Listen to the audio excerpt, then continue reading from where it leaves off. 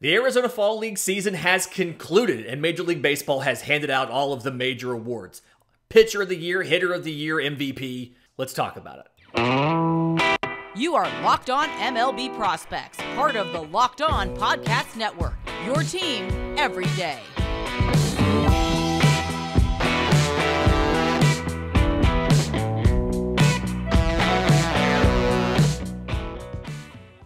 Yes, welcome on in to Locked On MLB Prospects, your home for all things minor league baseball. I'm your host, Lindsey Crosby, baseball writer and podcaster. Thank you for making this your first listen every single day, and congratulations to the Surprise Saguaros. They walked off Glendale 7-6 in 11 innings on Saturday night to win the AFL Championship, longest game in AFL postseason history. Scott Schreiber was the MVP with a single to the left center field gap. Fantastic game. Thoroughly enjoyed it, and a great fall league season. And MLB gave out their official awards. So let's start with the pitchers. And I'm not going to start with Pitcher of the Year because they also have a relief Pitcher of the Year. And I want to talk about Evan Reifert of the Rays. He put up what may be statistically the most dominant season in Arizona Fall League history. Okay? So 11 2/3 innings, 1 hit, 0 earned runs, and 40 at-bats. 25 strikeouts to 4 walks. So whip of 0.43. Of the 40 batters, 25 strikeouts, so 62.5% strikeout rate.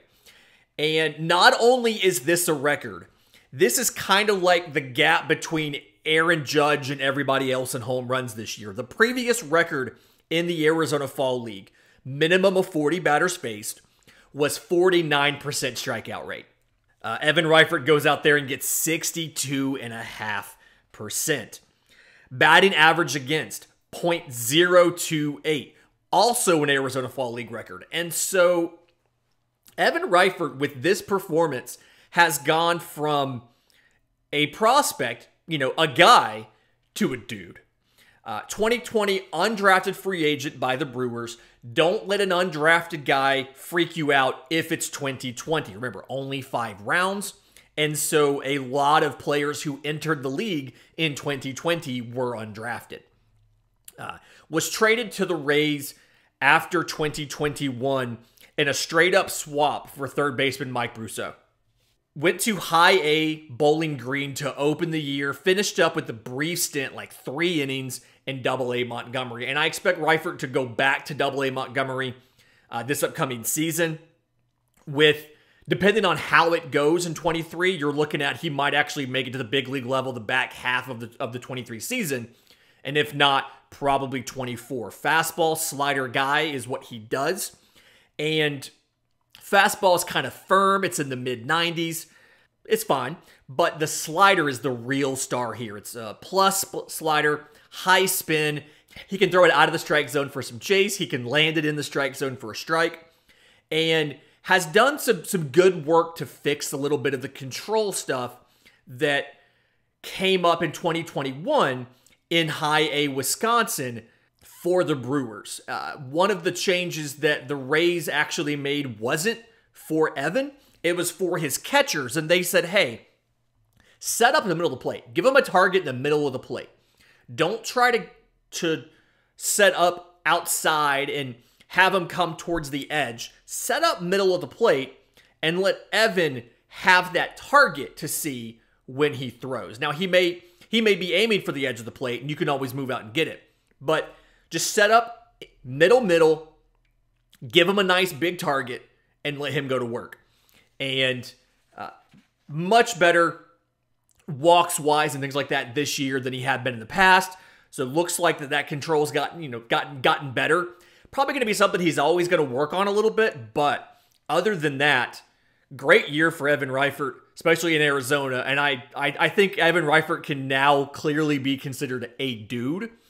I expect him probably to break the back half of the top 30 for the Rays, just because the Rays have so many prospects. This is such a good system, and hopefully some trades that come down the pipe as we get to Tuesday afternoon's 40-man roster deadline help clear some space so that it's really easy for him to not only make the top 30, but get a decent spot in the top 30. The pitcher of the year for the Arizona Fall League pretty much always goes to a starter. In this case, it went to Connor Thomas of the Cardinals. 2019 fifth rounder out of Georgia Tech, and started 6 games in the Fall League, was 1-0, and quick clarifier here, guys don't go very deep in the Fall League. There were 0 quality starts in the Fall League this year. The leaders in wins had like 3 wins. And so it's rare to even see a dude go deep enough in the game to earn a win as far as going 5 innings as a starter. So Connor Thomas, 1-0, 1.75 ERA in 25 2/3 innings. Had 34 strikeouts to 5 walks. So 11.9 strikeouts per 9. The 5 walks is 1.75 walks per 9. Didn't allow a single home run. And this is a much better performance than what we saw in AAA Memphis from Connor Thomas. Struggled a little bit there. 28 games, started 25 of those. 6-12, 5.47 ERA. Threw 135 innings with 110 strikeouts to 40 walks. Gave up 16 home runs. Connor Thomas's whole game, his whole thing is he's a ground ball pitcher. He's got plus command, above average control. He throws 2 separate fastballs, a 4-seamer and a 2-seamer. I like the 2-seamer better than the 4-seamer. They both sit around 90, 91, which for a lefty we know isn't amazing velocity. Slider is plus and the changeup's above average. But the idea here with the slider and the 2-seamer is you're looking to induce ground ball contact. During the regular season, during the AAA season, he got about 2 ground balls for every fly ball. In the AFL, he cranked that up to about 3.3 ground balls per fly ball. And led the league in strikeouts. So I don't quite know exactly where Connor Thomas is. I think he's better than the Memphis AAA numbers.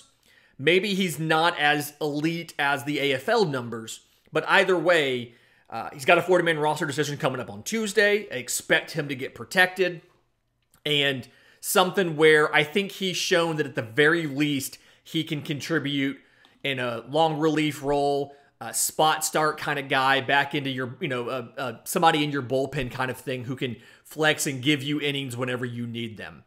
That was his 2nd straight year of throwing at least 125 innings, and is just a guy who's going to be able to pitch for you and help out at the major league level. In just a minute, I want to get to some of the hitters. We had some fantastic offensive performances. You've probably heard all of these names, especially when it comes to the Hitters of the Week awards that we were giving out. But first, today's episode is brought to you by our friends at BetOnline. BetOnline.net is your #1 source for sports betting info, stats, news, and analysis. You can get the latest odds and trends for every professional and amateur league out there. You got football, both college and pro. You've got basketball, both college and pro. You've got soccer. You've got esports. I know the World Cup starts, I think, next week. So they're going to have everything at BetOnline.net.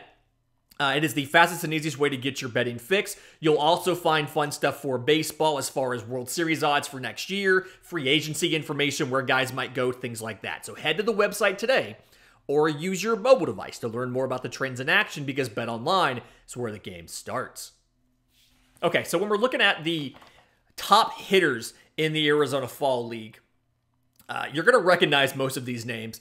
The offensive player of the year was outfielder Zac Veen of the Rockies. Depending on who you ask, either the #1 or #2 prospect in the system, him and Ezekiel Tovar. We had him as one of our top 5 outfielders in our Best Outfielders in Minor League Baseball show.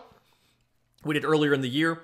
And the 21 games that he played in the Arizona Fall League, 333, 444, 444. 1 home run, 7 extra base hits, 15 walks to 8 strikeouts, and the big thing, 16 of 18 on stolen bases. Led the Arizona Fall League in stolen bases, and only 3 guys even hit double digits for stolen bases. So Zac Veen didn't necessarily lap the field, but was significant. I think he won it by 3. I want to say that the top 3 guys were 16, 13, and 10. And he struggled in Double A a bit this year. When he got to, he was in High A Spokane for about 90 games, looked good. 269, 368, 439, 50 of 54 on stolen bases, 33 extra base hits. I mean, had a good year there. And then when he went to Double-A Hartford, again, Double-A is usually the biggest jump within the minors. Got about 30 games, just over a month, about 5 weeks worth. 177, 262, 234. 1 home run, 5 extra base hits. The power never really manifested, was 5 of 10 on stolen bases, so he got caught a lot more often than he was used to. And something where all of the tools are there. It takes a little bit of an adjustment for some players when they make that move to Double-A. And it's something where the pitching is so much better usually in Double-A than in Low-A or High-A. So I absolutely get it. And looking at what he did in the Arizona Fall League, walks were higher than the strikeouts. Batting average was good. You're in a situation where the defense is real, the tools are real, and the ability's there. There's a couple things he has to work on. One of them is just kind of shortening the swing. 6'5", 200. It's not necessarily a lever issue. He just has a lot of parts in his swing, and it just takes a little bit to get the bat into the zone. Shortening that up a bit is going to be helpful for him. And then using the whole field.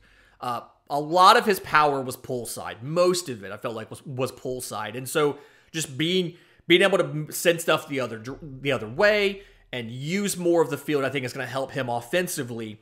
And depending on how these adjustments go in Hartford next year with the Yard Goats, I can see 2 different outcomes for Zac Veen. Kind of your low-end outcome for Zac Veen. Again, assuming he makes the major leagues. We're just working off the assumption that he will.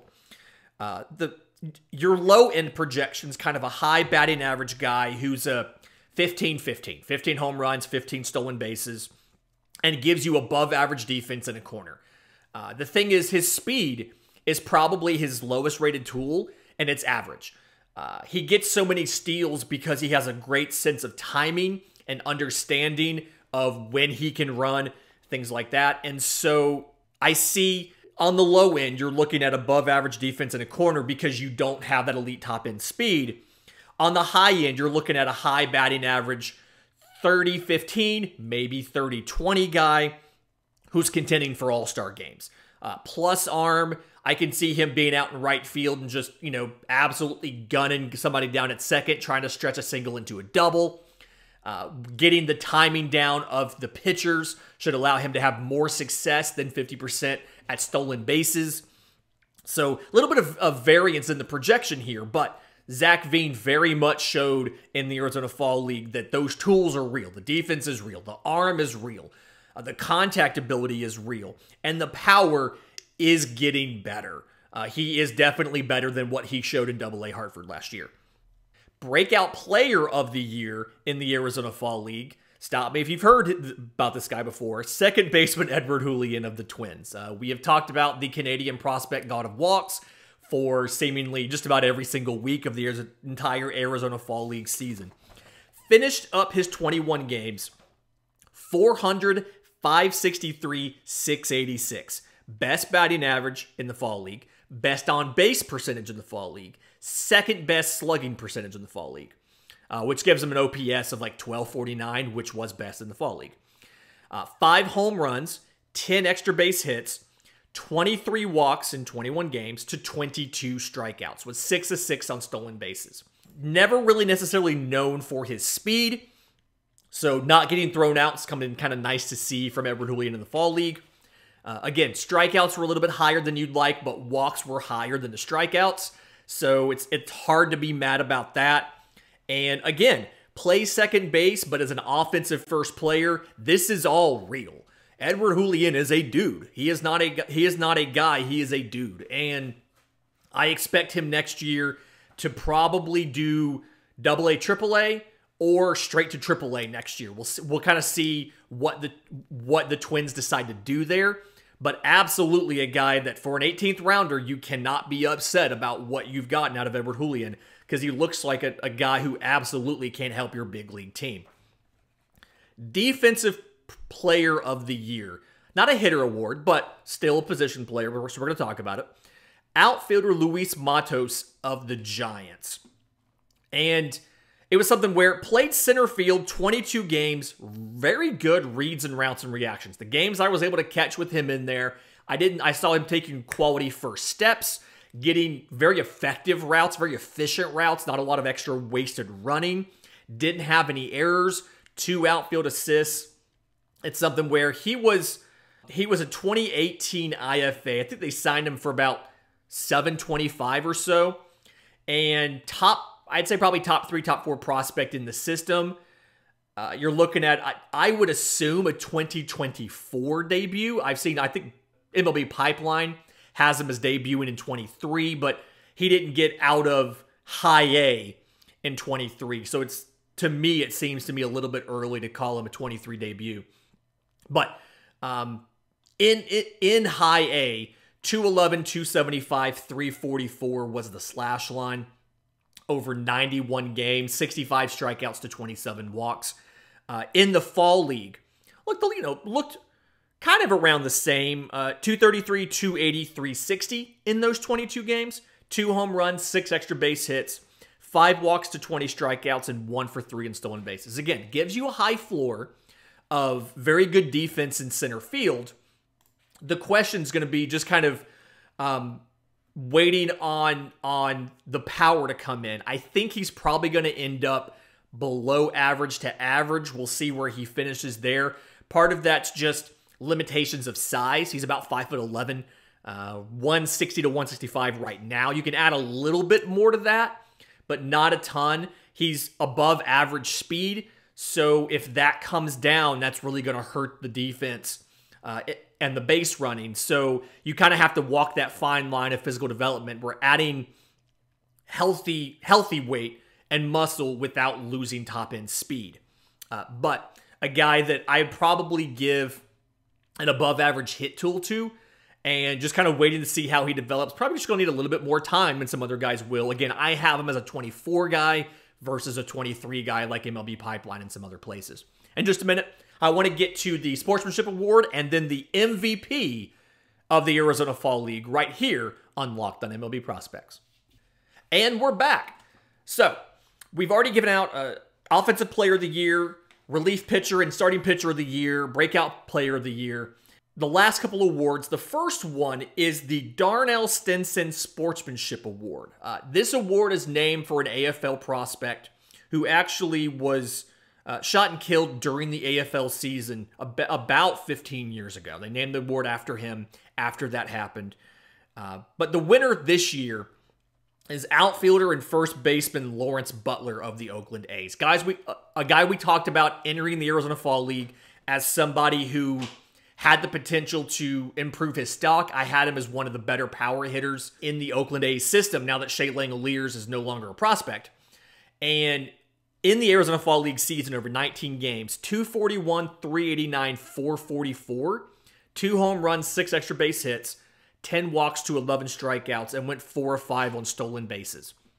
So, reminder about him, he was a 2018 6th rounder out of high school. He's rated in the top half of the, he's rated right around 13 to 15 or so top half of the top 30. Got 81 games in high A last year, 270, 357, 468, 11 home runs, 33 extra base hits, 40 walks to 105 strikeouts, 13 to 18 on stolen bases. So strikeouts are still a little high, right? But definitely has the raw tools to hit for plus power. He's 6'4". He does have a little bit of that long lever issue where there's just a lot of stuff between his shoulders and the bat, trying to get the bat into the zone. But that swing, despite it being a little bit long, does have very good natural loft to it. It's a natural power swing. He's trying to shorten it down a little bit, the actual mechanics of it. But the angle of it, the launch angle, the approach angle, very good. Very good bat speed, and the exit velos are fantastic. I mean, he routinely puts up max exit velos of 110, 112, things like that. So long swing, he can get swings and misses. Strikeout rate's a little bit high, but the raw tools are there to be good. He can play all 3 outfield positions, or he has played in the past. I like him better in a corner than center. He plays first base as well. He's athletic enough to make a left or right field work. And the reason he won the award is the mental makeup is there. He's competitive, but not to a detriment, not to a negative. Really good makeup, takes coaching well, puts in extra work, is one of those guys that helps bridge the gap between position players and pitchers, or Latin guys and American guys, that kind of stuff. Just very good in the clubhouse and very, very good as a competitor. And that's why he won the Sportsmanship Award.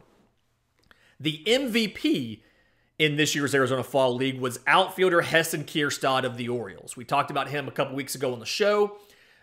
First rounder by the Orioles, who lost all of 2021 to inflammation of the heart muscle.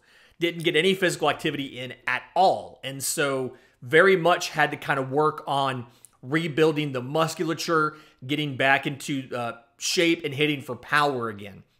Was a number 2 overall pick in 2020 out of the University of Arkansas. 6'3", 205 is about where he is now, as I've been told. But 22 games in the Fall League.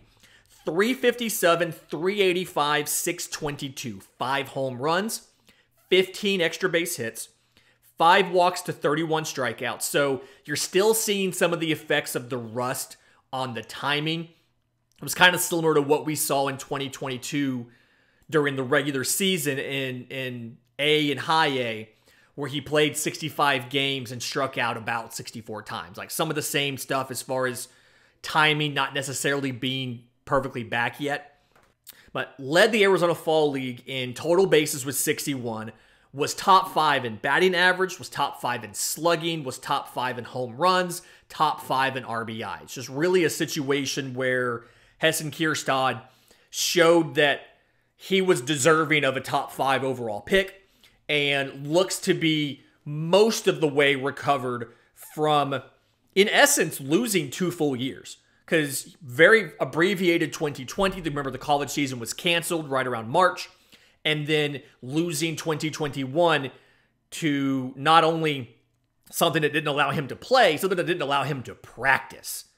So developmentally a little bit behind where he needs to be, but definitely showing that the tools are there, the ability is there. You're just working on fine-tuning some of the stuff and getting him back into the proper form. Real quick, couple statistical standouts from the Arizona Fall League. Your home run leaders, you had 2 guys that were tied. New York Yankees third baseman Tyler Hardman, talked about him on the show. He won one of the weekly awards. As well as Chicago Cubs first baseman Matt Mervis, both finished with 6. Mervis is the one I'm going to be watching as we enter next year. There's a little bit of outside conversation that Matt Mervis may, at the very least, get invited to spring training and have an opportunity to compete for the opening day roster. There's been some rumors that the Cubs want to sign Jose Abreu, and so if they do, the fit for Matt Mervis becomes a little more questionable. You wonder about if they would DH Abreu or have him play primary first base. If he's the primary first baseman, Mervis probably is in the minors to get everyday playing time. Your triples leaders. There was 2 guys with 3. Atlanta shortstop Cal Conley and Miami Marlins outfielder Victor Mesa both had 3. And then innings pitched. You'll remember that pitchers don't go very deep in the Arizona Fall League.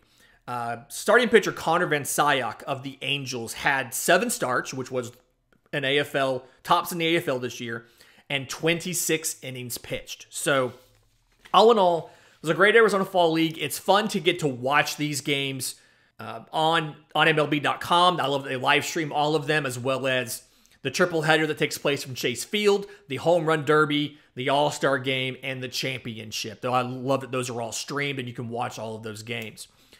Reminder, if you have questions for the show, our mailbags are on Monday. You can send questions to me. I'm on Twitter at Crosby Baseball. The show's on Twitter at Locked On Farm. Or you can email us, lockedonmlbprospects@gmail.com. If you're on video and you've made it this far in the video, thank you for sticking around. Do us a favor and like and subscribe to the channel. It really does help a ton. If you've made it this far in audio, go out to the podcast app of your choice. Leave us a review. Does mean the world to me, so that we can know what you like and don't like and how we can make this show better. Until tomorrow's show, this has been Locked On MLB Prospects.